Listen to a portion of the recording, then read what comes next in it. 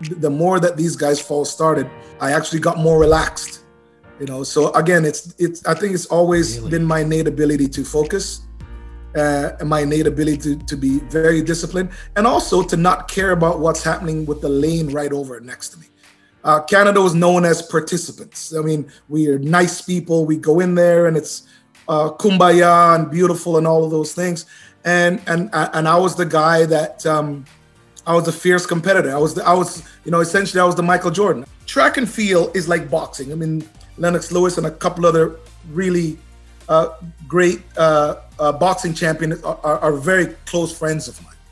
And I always laugh with them because I'm like, hey man, the 100 meters is really boxing, but I'm not fighting one guy. I'm fighting like 7 guys like every day. I'm gonna give you guys a 10 to 15 meter lead. And if we don't win gold, I'm fighting you guys on the track. Straight up. And I was dead serious. You weren't joking. I was not joking. Yeah. Absolutely not. Welcome to the Evolution of Leaders podcast. My name is Darwin Lee, and I am a coach and speaker. I'm the founder of the Evolution of Leaders. On this podcast, I'm interested in exploring the traits, habits, or behaviors that set apart elite performers through their stories and in their own words. Today, I have a very special interview. The fastest man in the world and the GOAT for many years, Donovan Bailey, also a world record holder in the 100 meter. Just a wealth of information, very endearing, off camera and on, very genuine. An amazing interviewee. He's different than pretty much all the others I've interviewed who are all amazing in their own way, but for him, just you can feel the oozing, the great confidence that comes from deep inside of him, and super straightforward. He's unafraid to speak his mind, and listen to how he changed the mindset of the entire team, which is incredible, and doesn't hold back, but also very caring. And this also has an effect on the track team, and speaks to him as a leader and a teammate, and the effect on his teammates, his friends, is undeniable too.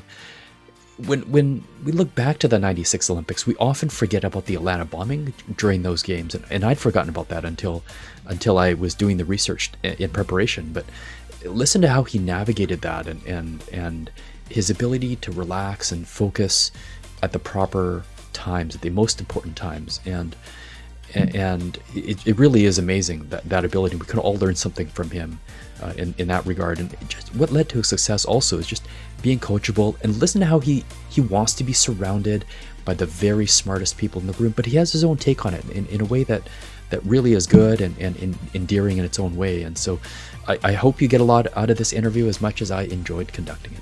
Hello everyone, this is Darwin, and I have a very special guest today. My hope after listening to this podcast is that you will learn something about excellence, because my guest today is Donovan Bailey. He is one of the greatest of all time, certainly the GOAT for many years, 2-time Olympic champion, 3-time world champion, 2-time world record holder, the fastest top speed ever recorded in history at 27.07 miles per hour, only surpassed by Usain Bolt, now giving back in cancer, Alzheimer's research, building schools, big brothers, big sisters. He's doing everything. The legendary Donovan Bailey. Mr. Bailey, how are you today, sir? I like that. You're pretty excitable, man. This is great. Listen, it's awesome to be here today, and I'm looking forward to speaking to you, and I'm in good spirits today. Awesome. Great to hear. Now, Donovan, to make a national team is one thing. To do it in the 100 meter is another. How many people run? It's hundreds of thousands. To be an Olympian is yet another thing. Olympic champion is a thing. But then you're a world record holder on top of that. And you did something that no human had ever done before. And this is a question that very few people on earth can answer, and you're one of them. What is it about you that allowed you to forge that path that no person, no human had ever gone before? What is it about the mindset that allowed you to do that? Well, I can only contribute that to my parents and to my upbringing. My parents are Jamaican. I was born in Jamaica, and I think that from a very young age, my mom and my dad always said I could do anything I wanted to do, and there was no limits to what it is I could achieve. So my ability to focus and also to work hard and to be very disciplined is something that I learned very young, and so when I set out to compete, and when I set out to start training and take track seriously, then I mean, I knew I was blessed with great God-given gifts, but I also knew that I had the work ethic. But after I got to the team, the coaches, and all of that, training partners, I recognized that I had the innate ability to be focused and to be disciplined and put the work in. So at some point in my life, that there should be an expectations that I was gonna do some things that no one had done before. I mean, I didn't know what it was, but I mean, I knew that I was capable of doing that, and I certainly had the support from a very young age. Wow, amazing. And at the 96 Olympics, you crowned the fastest man on earth and in history. And during that race, there's more kind of about your mindset that is revealed there. Linford Christie false starts, Bolden false starts. Christie just disqualified again for false starting, and there's a bit of an argument there. And you and the other competitors, come out of the blocks. But it seems to me, obviously that for a normal person that would have thrown them off, I think. But for you, it didn't seem like it had that effect. And so there's something else, about focus or poise or maybe a self-belief. And I'm wondering if you can talk us through that.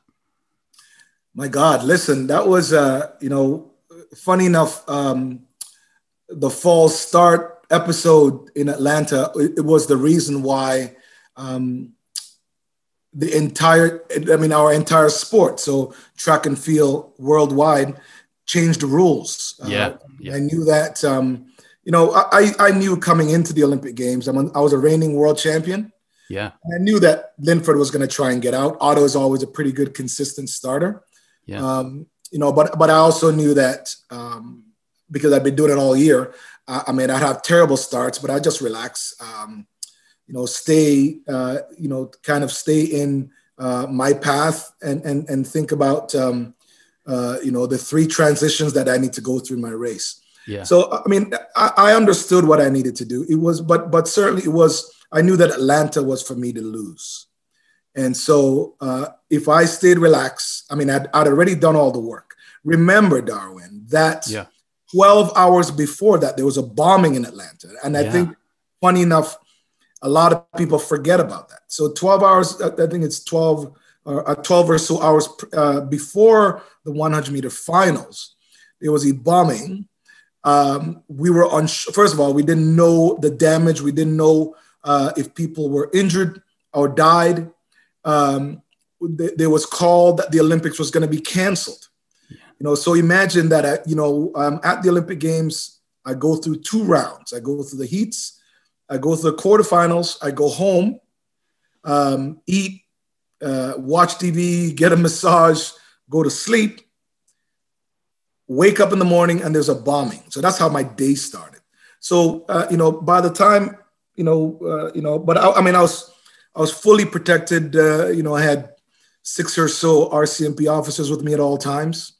And, so by the time I got to the track for the quarterfinals and the finals, really, I was so focused. And ultimately, at the first fall starts, I really just wanted to kind of get the race over with. And the more that these guys fall started, I actually got more relaxed.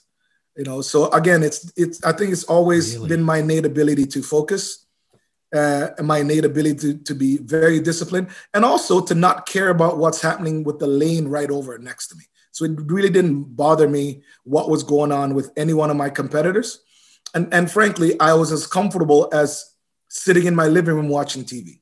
Really? So the finals to me was, I had done all the work. And I was also dealing with an injury, which a lot of people didn't really. I think that Dan, we're talking more about it now, or have spoken more about it.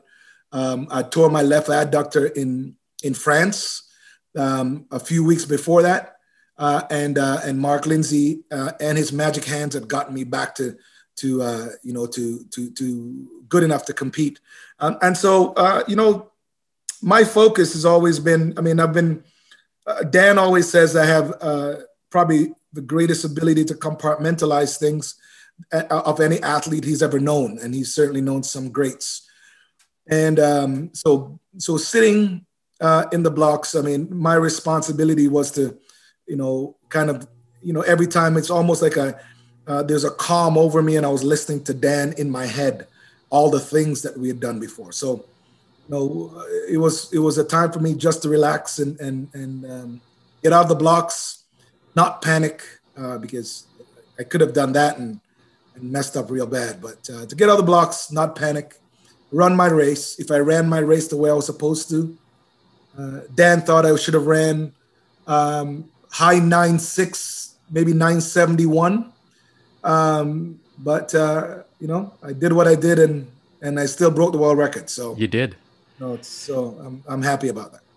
And during the race, and I'll flash it up as we talk here, you also, coming out of the blocks, you were a little bit behind, and it also speaks to probably your ability to focus. But here, you must know that you're slightly behind, or maybe you don't if you're not paying attention to the other lanes. But what goes through your mind to reset or to focus on your race plan or relax or whatever? Do you go through, if we can kind of find out the secret sauce here, what is it that you did or do that we might be able to learn something from?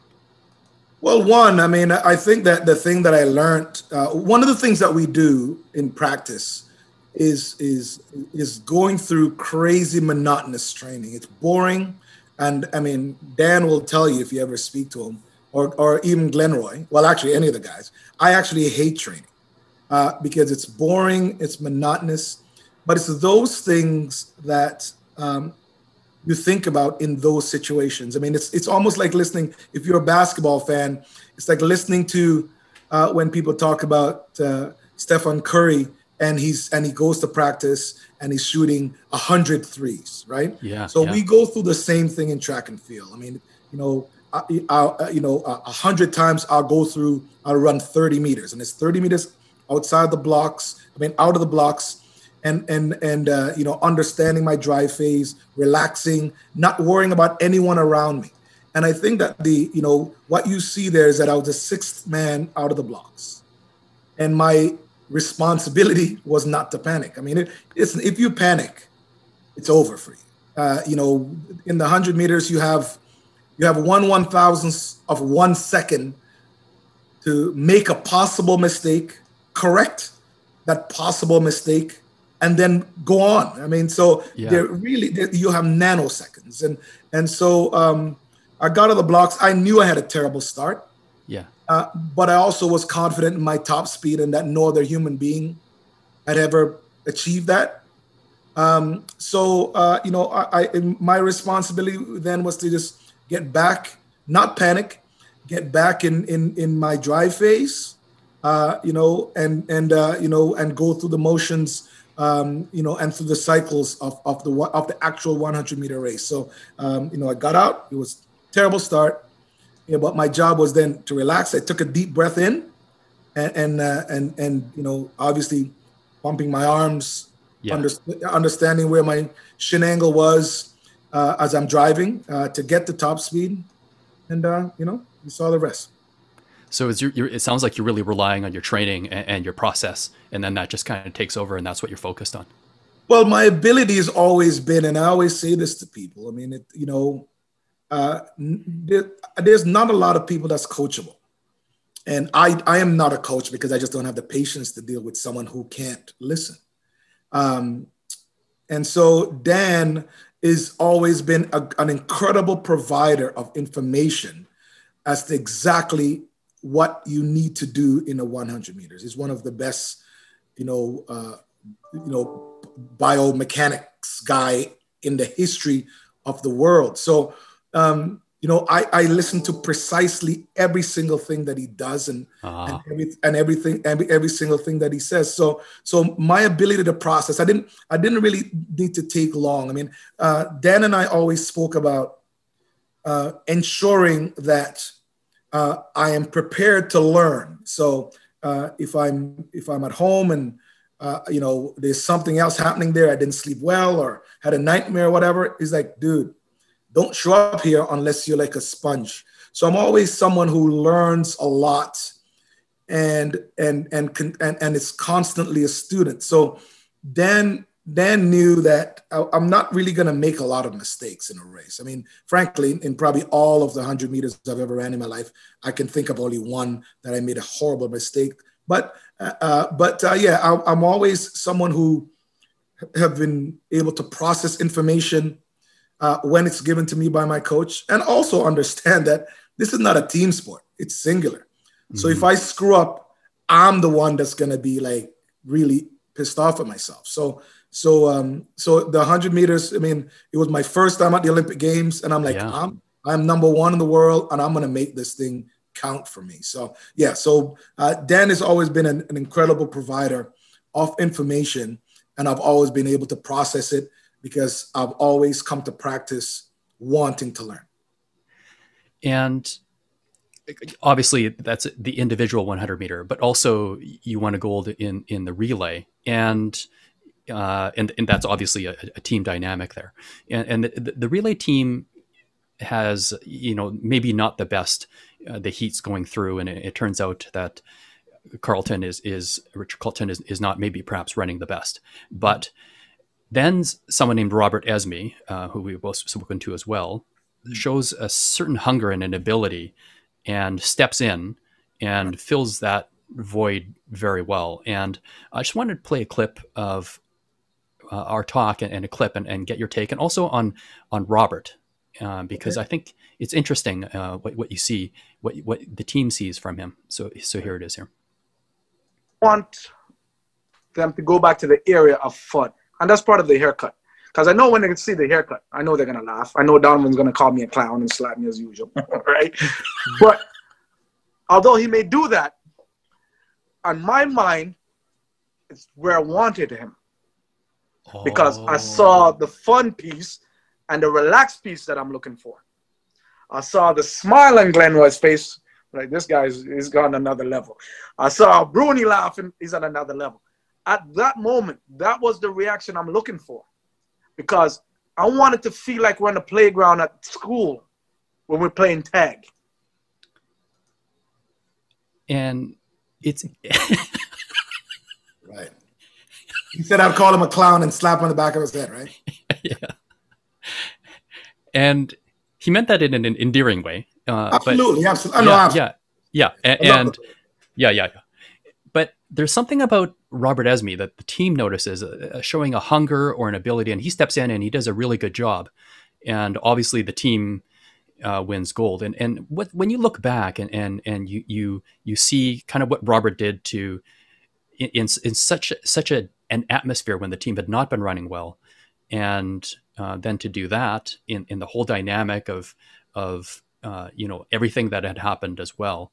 Glenroy had a personal disappointment in the 100 and nearly had left the Olympics, and Bruni had a disappointing Olympics, and he was down for a while, and then Robert Esme comes in for Carlton. Just what did the team atmosphere, that the teamwork look like headed into the final? Well, let me clarify a few things. One, when I as the captain of the team and the leader of the team, the very first thing I had to do, and this happened 2 years before the Olympic Games, I had to change the mindset and the attitude of all of those guys, and frankly, the entire track team. Canada was known as participants. I mean, we are nice people. We go in there and it's kumbaya and beautiful and all of those things. And I was the guy that I was a fierce competitor. I was essentially I was the Michael Jordan. I mean, I was the guy that I was going to come in and I was going to lay it down in the 100 meters. I know what my personal ability was, but I think that I've been very hard on those guys because I had huge expectations. And I told those guys that, if you're showing up and you're not prepared to run, then we'll find someone else, to replace you. That's just what it is. I mean, so we had won Commonwealth Games. So we're the number one team in the world in 94, 95, we won the world championships. Coming into Atlanta, I mean, we weren't bad. We were actually running quite good as a team. certainly Glenroy had, definitely some off-track issues that he was dealing with. And my responsibility was to get him focused and get him ready and understand that this is the greatest time of his life and he needs to get that organized. Carlton had a long season at Clemson. So him getting a hamstring tear was probably not a surprise. At the end of the day, it really wasn't, because he had a very long season coming from Clemson. Bruni probably had a mental block again. Bruni always sometimes lose focus under pressure. He tends to focus to veer off to other things. So I knew what my job was at the Olympic Games individually. I knew that I was going to go out there and I was going to do what I was going to do. Yeah. But I also knew that, in the first round, I remember having a conversation with Bruni and for me saying to him, we need to shorten. Carlton ran well. Glenroy is always stellar on the backstretch. Glenroy, probably one of the best sprinters Canada ever had, that he never recorded a time that he's in there. Glenroy should have been a sub 10 guy every time he ran. But Glenroy is going to always run well on the backstretch. Bruni got the baton, maintained the lead in the heats. But I also had said to him we had to shorten our receiving zone, because I just come off the 100 meters, and again I'm on a different level. So again, when I took off, I recognized that Bruni wasn't going to catch me. So I saw the receiving zone coming up, and I just slowed down. I slowed down just enough to get the baton. I think a lot of people were panicking. I felt I was in full control of that, because if I'm the outgoing runner and Bruni's coming in, I can always slow down to receive the baton. And I have to be so aware of everything else that's going on. But when I got the stick, we got through. Bruni knew now that he had to shorten it, because again, I just ran the fastest time in the history of the planet. So going into the finals, and Robert was, chomping at the bits to come out. Realistically, all I wanted Robert to do was to come out and beat John Drummond, because if he beat John Drummond, then we're about to break the world record. Right. But I recognize that if it's his motivation to save his head, I thought that was kind of silly. I was still very serious, because no matter what he says or what he looked like, he had a leg to run, and there is the baton is the most fragile thing in the history, of anything. If this is the thing. That if you don't exchange it, there's no need to continue running. So I wanted him to have a good start, and I wanted him to beat John Drummond. Now, John Drummond put definitely a big beating on him on the first leg. But again, Glenroy, made it up on the backstretch. Bruni maintained it, and then I opened it up again. So there was, I think the dynamics of our team, everyone can tell their own personal story, but I can tell you what the story is.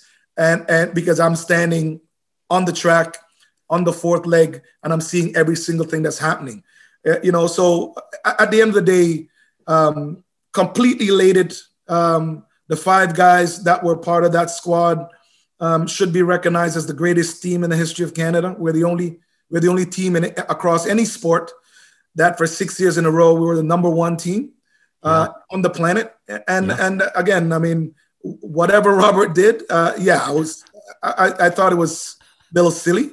I don't know if I laughed, but I thought it was a little silly. But again, his responsibility was I wanted him to go out and run 10-3 out of the blocks and give it to Glenroy, where Glenroy we know that Glenroy is going to hold that thing like an egg, and he's going to hum down that backstretch and give it to Bruni. So we did that. When I meet up with the guys or when we have a conversation, one of the incredible things that we have today is that we can sit and laugh and talk and think about the incredible memories because we've done something and we've made something of ourselves that we can share with Canadians and the world of track and field and the world of Olympic sports for eternity. And so we can sit and laugh about anything right now, but my I guess my leadership ways and the fact that I had expectations of all these guys have allowed all of us now to celebrate some incredible achievements. And it's well known that, I mean, you're not afraid to challenge and to push and get in faces, whatever the phrase might be. Right. And as we know, it paid off. And I'm sure you've seen this, umpteen times. But when you look at the race, the 4x100, what goes through your memory? What do you remember about that? So it's coming around, and you're going to Glenroy, and what are you thinking at these moments? Well, I mean, what's funny? Every time I actually see the race, I always think, why couldn't Glenroy run 100 meters like that? Oh, I realize you need to put a stick in his hand. No, but I'm telling you, I mean, that's okay. Again, it's a personal thing of what I've wanted for Glenroy because it's a brotherhood. And I am one of 4 boys, and I'm one of 5 boys in my family. So I've always been very hard on my brothers. I grew up that way, so I've always been hard with these guys. So yes, I mean, I see Glenroy and see how detailed he is and how precise he is and how fantastic his mechanics are. But when I remove myself from it and I can talk about it as a team, I think about the fact that I achieved something personally that I'm still compared with the fastest human beings that ever lived on this planet, and the fact that we're and a gold medalist. But when I look at the team, I'm like, it's the same thing, and it's always incredible when you win with a team. Sometimes when whether I look at basketball or baseball or football or hockey or whatever, you kind of see teammates. And it's amazing when you win by yourself, but you're on a podium by yourself. Now, when you win as a team, it's so incredible because, again, Bruni Surin would not be Bruni Surin if he didn't win a gold medal. Robert Esme, you would never speak to Robert if he wasn't a gold medalist and a champion. And Glenroy is the same, and Carlton is the same. And so when I look at the race, I'm like, yeah, we did that. We did that. And the only thing that we can do, one, is help mentor the young kids that are up right now. And the Canadian team right now with Aaron and Andre and, Jerome and a few others, these guys have the potential. They have the potential. And what we can do is let them know that, listen, there's a seat at the table in the Hall of Fame, man. And you need to get out and do your thing. I mean, individually, I'm saying the same thing to them. But as a team, it's so incredible. It's absolutely so incredible to look at and understand that you've celebrated victory at the highest level and to be serenaded by your national anthem in front of the planet, where the entire planet is watching. I mean, it's one of the few sports in the world that the entire planet's watching. Right. And so when I look at it, and I look at the team, I kind of go, yeah, it's so good. I mean, after that race was done, I actually went out and I made, the big like NFL at the time, the NFL or Major League Baseball, those big diamond rings. I actually bought the entire team that. I mean, as the captain, I went out with Justin's Canada and I bought them all. I bought, like, everyone on the team, including the staff, got a ring from me. Amazing. Real teamwork. And there's something else that speaks to what you're talking about here, which is about teamwork, because on the track, you're fierce competitors and you're competing for spots on the team and then for medals.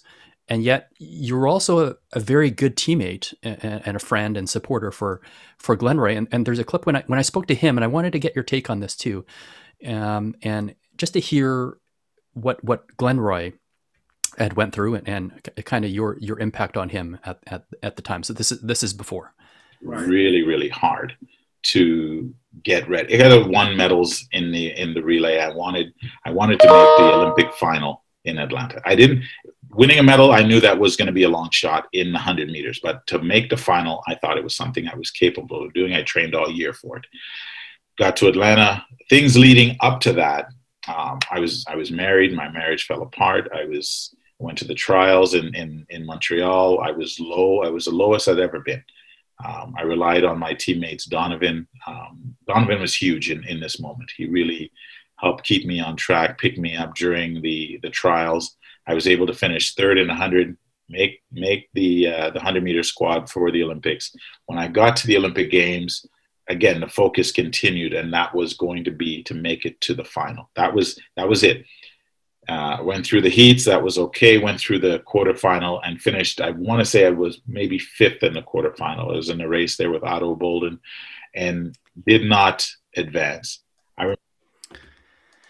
And he goes on to tell the story of kind of how the Olympics individually didn't go well for him, and went in his room and almost didn't come back out for the relay and almost left. But you'd helped him before that through a very difficult period. Although you're competitors, although you're competing in some ways for the same thing, and yet you were a very good teammate. And that's an interesting dynamic there, because as you say, you're the captain and you're the leader, and the whole world knows you. And at the same time, you're a good teammate to someone who's competing against you in some way. And I wanted to ask you what that was like for you. Wow. Well, you know what? Not often. Sometimes you forget things. I think that things that are naturally me, I don't think about it as doing good things. We're in a place right now, Darwin, where a lot of people are talking about mental health. Yeah. And again, it's great that we can have that discussion. Now, I understood that personally, I was going to be ready for Atlanta. Glenroy is also my training partner. And I understood a lot of the other things that was going on. I hear the dynamic, and I also see him. We train every single day. So I know when he's happy, when someone is down, so I knew going in, track and field is like boxing. Lennox Lewis and a couple other really great boxing champions are very close friends of mine. Mm-hmm. And I always laugh with them because I'm like, hey, man, the 100 meters is really boxing, but I'm not fighting one guy. I'm fighting like 7 guys like every day or every weekend or whatever. Mm-hmm. So Glenroy, you have to understand the dynamics of a brotherhood. With a relay team, I'm out there and all of those guys want to kill me, right? And then I have to beat them. And then I have to turn around and go hug them and bring them all together back in a camp where everybody is happy and everyone is satisfied with what it is that they're going to do. Now, I knew that Glenroy was going through some stuff, but it was my job as a leader to go and sit down and hug him and go sit down and have a conversation with him and go tell him, how much, one, I love him or I respect him and we need him. And the fact is that there's an opportunity for a goal that he himself has been working his ass off for, and I think that sometimes people don't think about those things. This is not the first time I've done it to teammates.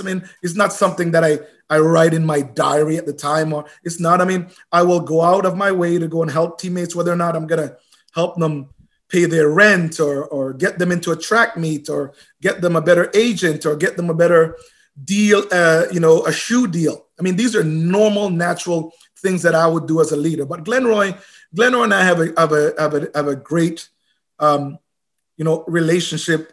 And at the time I knew he was going through some things. And so my responsibility really was to get in there and let him know that I'm his brother, that we had been working our asses off, and he should not squander that. So I'm very happy that Glenroy got through. He probably wanted to make the finals in 100, but he didn't. I knew that he was going to, again, when you look at the relay, you can think about what Glenroy just said, right? Or what Glenroy had said to you in the past. Glenroy was so focused, and had he ran that race, then Glenroy would have been in the finals. Frankly, Glenroy would have been way up in the finals with me. Glenroy might have been on the podium with me if he ran that race that he ran on that backstretch that day. But the G-Man and I, at the end of the day, I always tell him, I always look at him, I'm like, dude, one of the most talented guys I know, one of the smartest guys I know, one of the hardest working guys that I know. But yeah, I mean, I've always been there for those guys. I'm there for those guys today. I mean, I can pick up the phone and call Robert to just find out what he's doing. I talk to Carlton very often. I talk to Bruni often. I talk to Glenroy often. I just want to make sure that, we're all in that same space where if you need help, whatever that help might be, mental, psychological, physical, like whatever it is, we're there. We're a team for life, and still as the guy that is known more than all of them. I'm certainly the guy who still want to captain that ship and make sure that we all get to a place where we're incredible, productive members of society and incredible mentors for these young cats trying to get on top of the podium and get to a place that we found very comfortable basking in every week or every year. I can see it. You really care about these guys, and absolutely, you share a forever bond and forever. Yeah, I mean, I think so. I mean, again, my mom had 5 boys, man. So I'm used to being around men and testosterone and all of that. I'm also used to being a leader amongst them. So the team was that was like child's play. It was normal. It was very normal for me, to give them all a hard time, and let them know that there's incredible expectations. And if you're a part of the team, we are not going to settle for anything less than gold. I think I told the team in 1994 in Victoria at the Commonwealth Games. I said, first of all, I should have been running the 100 meters where I would have won and broken the world record on Canadian soil. So when I did not get selected for the team because I was sick, I understood that. But when I came out for the start of the relay, I said to Glenroy, I'm like, dude, I'm going to give you guys a 10 to 15 meter lead. And if we don't win gold, I'm fighting you guys on the track. Straight up. And I was dead serious. You weren't joking. I was not joking. Yeah. Absolutely not. When you look at your career and you serve as a mentor now to many people, and both on the track and off, and during your career you were a mentor, and you were quoted in CanadianImmigrant.ca when asked about what it takes to be successful. Everybody needs a mentor. Right. So how do you view like a good sort of mentor-mentee relationship? You know what? I always tell people that, I mean, in my appearances or corporate speeches, or workshops, board meetings, I always tell people to seek out the smartest people in whatever industry you're trying to be successful in and just have a conversation. Sometimes shut the hell up, just actually listen and see how they do things. And I've always met and had the fortune to either, meet incredible people or seek them out and just want to have a conversation, being in the same room as them. I've always said that I want to be the dumb guy in the room. I want to be able to get in and absorb as much information as possible, and so these are some of the mannerisms that I use to this day still. There are some incredible business people that I know, and I can pick up the phone, I can call them, and I can discuss anything. There's some economists that I know. I can call them, and I can talk about anything.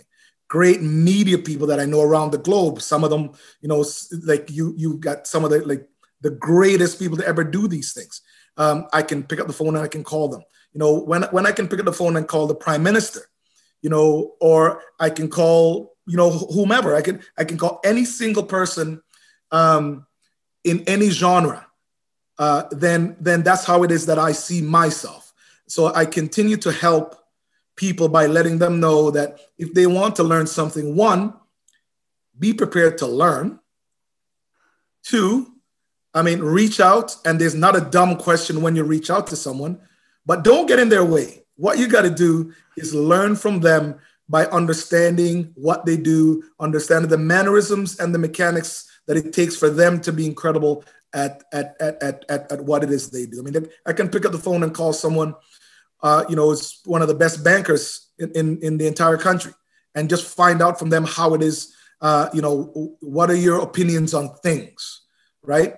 So my responsibility on the platform that I have is just to let people know some of the simple skills that I've learned over the years, which is always reach out to the people that first of all, you got to be precise and disciplined. So reach out to the people that are exactly what you want to be or how you want to be, and listen carefully. If those people can spare 5 minutes of their time, make sure that 5 minutes count for a lifetime. Amazing. And you had a legendary coach that you've mentioned also in Dan Pfaff. And what makes a good partnership or an ideal partnership between a coach and an athlete? You both excelled working together. Right. Well, listen, Dan, obviously I'm going to say Dan is the greatest coach in the history of the world, because that's just obviously my own resume will say that. Yeah. But I will tell you, I don't know any one athlete, and I don't care what sport they're in, that's ever gone to Dan and never and not improve. Now, okay, that's the true sign of like a Hall of Fame, greatest of all time coach, right? Every single person, whether or not that person was coming to do it's a dryland hockey guy, whether or not they're coming from the rugby premiership in Australia, whether they're coming in from soccer, whether there's tons of NFL guys, baseball, football. I'm just saying to you that you just have guys who just want to come in shape. Guys are running 11 seconds and be like, can I break 11 seconds? So Dan is that coach that can customize his vision and customize a written workout to make anyone improve, right? Dan would take you and bring you out there, and whatever, like he'd say to you, go and run your fastest time, then come with me. And then you'll learn some things in a very short period of time. And if you work and you do that, you're going to improve. So Dan is someone who probably is one of the smartest guys that I know. And also, he was also an incredible student. And he had, Dan is an incredible, I spoke to Dan a couple of days ago. It was his birthday. So Dan is someone, like I am someone, I'm a student of the sport. So I always asked a lot of questions. One of the greatest things about Dan is that if he does not know the answer, he'll say, I don't know the answer. Let me think about that and I'll get back to you. And believe me, after practice, he's either, remember, this is way before Google. So Dan is either getting this, an encyclopedia someplace, and he has incredible network of coaches around the planet. He was going to call and he was going to go and get as much information as possible. So the next time I saw him, he would have an answer for my question. And so we were exchanging like intellectual academic details of what it was like to run. And I know people kind of go, yeah, you put one foot in front of the other. But there were some of the simplest, basic things that you see in running. But you're thinking about it's probably the most complicated technical thing to do in the middle of everyone, because everybody can run. We all know that. But when you're the greatest runner and every human being on the planet can run, then it does take an incredible teacher and obviously an incredible talent. So Dan is one of those coaches for me that no matter what. First of all, no matter where you put him, he's going to survive. And no matter what, he's going to offer you the greatest advice that he possibly can. And that advice, personally for me, obviously I'm very biased, that advice is the greatest advice you're going to get from anybody else in the world. Wow. Incredible. And we talked to Bruni, and Bruni said very similar things about him. Just an amazing coach. He better. He did. Oh, he was very, very high on Dan Pfaff. Yeah, well, I invited Bruni to come train with us. Absolutely, I invited Bruni to come down and train with us, especially after I ruptured my Achilles. And Bruni learned so much. I mean, just one, you got to be around winners. You got to have a little bit of a chip. You can't, you got to show up, and you have to have that mindset. And like I said, I changed the mindset of the entire team in '94 when I became the fastest on the team. And so going forward, having that, and then having Dan as part of the team, and, having our physio and training facility, that's why we had such incredible results over those years. Awesome. Looking back at your career, Donovan, even before your sprinting success, you were successful in a number of business ventures, which marketing, properties, and apparel, and you're successful in many areas today. What are some of the common things that helped you in your athletic career that help you today with your business ventures and in your giving back in charitable, philanthropic sort of areas? Well, you know what? I think that the characteristics to achieve success are all the same things. Okay. One, you must learn about what it is that you're trying to do. Learn about your product, whether that product is that you're trying to be a stockbroker, you're trying to, be the fastest man in the world. I think that you need to attach yourself to the people that are already incredible at it and learn from them. So find yourself a good coach. The support system is still extremely incredible. You need to have, like Glenroy said, you need to have people that you can depend on, people that you can trust, and someone that can help you if you're having a bad day, and someone's going to help you along that way. And probably more importantly, one, you make a commitment to yourself that you're going to learn, understand what discipline's all about. Also understand that you're focused, and if you don't have passion for it, then you shouldn't be there. My passion is winning. My passion is successful, or my passion is in being a success in whatever I'm doing. So you mixed all of those things together, and then you kind of understand what it is that's required for you to go there. Again, those are some of the simpler characteristics. Certainly, there's a lot more. Training, whether you're on the track or in the boardroom or whatever it is that you're doing, is very important. Yeah. But you have to be passionate about it. And also remember, especially in sport or in anything for that matter, it's a 24-hour a day choice that you've made. So you have to be passionate about something. It's a 24-hour a day commitment. So you eat it, sleep it. You do everything for it, whatever that commitment is. And in order for you to understand how to be successful, you have to live and breathe it. Donovan is just so rich here with your wisdom, and you come from Jamaica, which is known for its amazing sprinting, and from your time in your athletic career and beyond, really seemed to help and help to usher in a new era of sprinting, where it became possible and maybe even expected for others to do the same. So how do you view creating a culture really of excellence, leaving the legacy, the idea of legacy? What does that mean to you, and how do you build that? Well, you know what? I was blessed and humbled to be in a position to influence a lot of people. Yeah. And so my concern when I was competing and after was not necessarily just about track and field. I've met journalists that are inspired by what it is that they saw me do and also hear me speak after. I'm inspired by guys like Drake, who's from Canada, proud to be from Canada, but also is a global star. He's like, no, I'm not just here to be the best rapper in Toronto. I want to be the greatest artist and brand ambassador across the planet. So, you see some of these hockey player guys, you see some of these kids now that are playing NCAA basketball that have gone on to play in the NBA.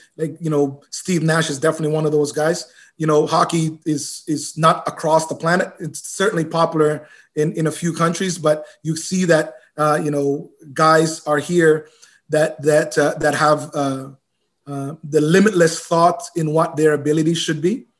So I was in a space where I could influence everybody.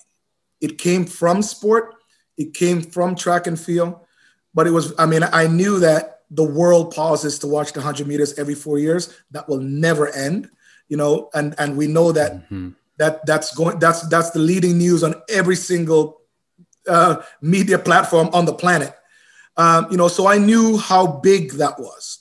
So I recognized that I had to use that platform to make sure that anyone that was watching or listening, understand that they had the ability to do whatever it is that they want to do. And it wasn't just about sports. So to influence a young crop of athletes or business people or musicians or whatever, listen, I'm blessed that, people have said that that they have attached me to this, but my attitude has always been the same. I'm always a glasses half full kind of guy.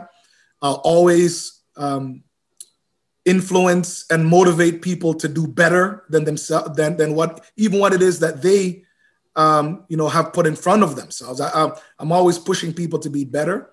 And so, yeah, for the platform, man, I just want to ensure that whomever was an earshot or visual shot throughout my career and after, they know that they have the ability to do whatever they need to do and be very confident and talk about it, talk about working hard, talk about being a winner.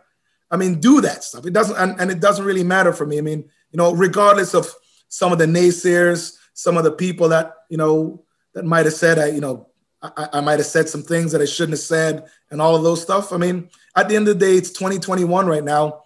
And I addressed racism, in 1996. So, a lot of people back then said there was no racism in Canada. And I'm like, you must be out of your mind, you fools. I'm like, you don't get to talk about racism. You need to be listening to the people who are racialized. And this is 24 years ago. So again, I had a platform and I want to make sure that I use that for good. That's amazing. And my audience has been asking me to talk to you for a while now. It's obvious why. From lessons on greatness to mindset to team to coaching and to mentorship. And you've learned so much from mentors. And we've been able to be mentees to you, and just so thankful and allowing us into your mind and your mindset and into your world just for a few minutes. And I learned so much, and I know my audience will learn so much. And just sincerely, thank you so much, Donovan. Well, listen, thank you for having me. And I guess I'm the fourth of as it should be. I'm the anchor. You're the anchor. I'm very glad that that you had an opportunity to talk to the fellas. And certainly, man, you know what? Shouts out to them and to your audience. Thank you for supporting me throughout my career, and thank you for continual support today. And let's hope that we can cheer on the young generation of leaders, whether on and off the track. We can cheer on this young generation of new leaders and future legends for them to get to a place where the world is an incredible, equal place in the very near future. What an amazing interview. I had so much fun talking to Donovan, and I appreciated so many things about him, how he challenged his teammates. Be ready or we'll find someone else. Just straightforward and be excellent at what you do. And then if you don't win the Olympic Games, I'm fighting you in the track. And I remember at the time, I laughed and I was unsure whether he was serious, but he was, and I could see that, and it was pretty amazing, and how he kind of fostered excellence and amongst his team, called himself the Michael Jordan, and just I loved it. And my favorite moment was with the clip from Glenroy Gilbert in my interview with Glenroy, and we caught a glimpse there of the human inside of the competitor and how he really views his teammates as close teammates and friends. And it was very cool to see that. And then he talks about mentors, and that was refreshing to hear. It's easy to say that we should spend time with people and learn from people that are smarter than we are, but there's something else that I don't think honestly is emphasized probably enough, and he says it so succinctly. Shut up and listen. And it's so refreshing to hear that, because sometimes if we're honest with ourselves, I don't think always we really do want to learn from other people, and we're willing to just shut up and listen, as he says. And I really like that about him. He really truly cared about his teammates, and he used his fame as a platform. Speaking about racism, I respect that about him so much. And if you look at his social media, he uses his fame to speak out and to help others. And he broke so many barriers in so many ways. So I've interviewed all four now of the 1996 4x100 meter relay team. So that's Glenroy Gilbert, Donovan Bailey, Bruni Sur, and Robert Esme. And as I look back, all four men broke through their own barriers, and I'm grateful to all of them for their insights and their stories, and their amazing stories of camaraderie and how they broke through those barriers to reach further limits, and just amazing. And I'm Darwin with the Evolution of Leaders, and I help future awesome leaders break through barriers to fulfill their purpose. And I hope you enjoyed this interview as much as I did to speak to Donovan. I speak and coach, and I would love to hear from you. I'm at evolutionofleaders.com. Please like, subscribe, and share. Make sure you get 1% better today. Take care.